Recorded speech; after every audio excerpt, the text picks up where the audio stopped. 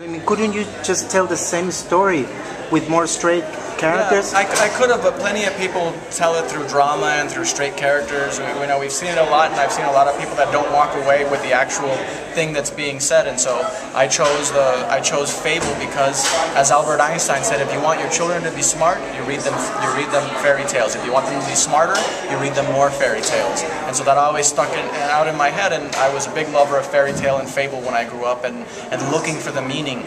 Where the owl is not the owl, and the bear is not the bear, and the chicken is not the chicken. And so this is the way that plus you have to have the sense of humor about when you're exploring such strong subjects.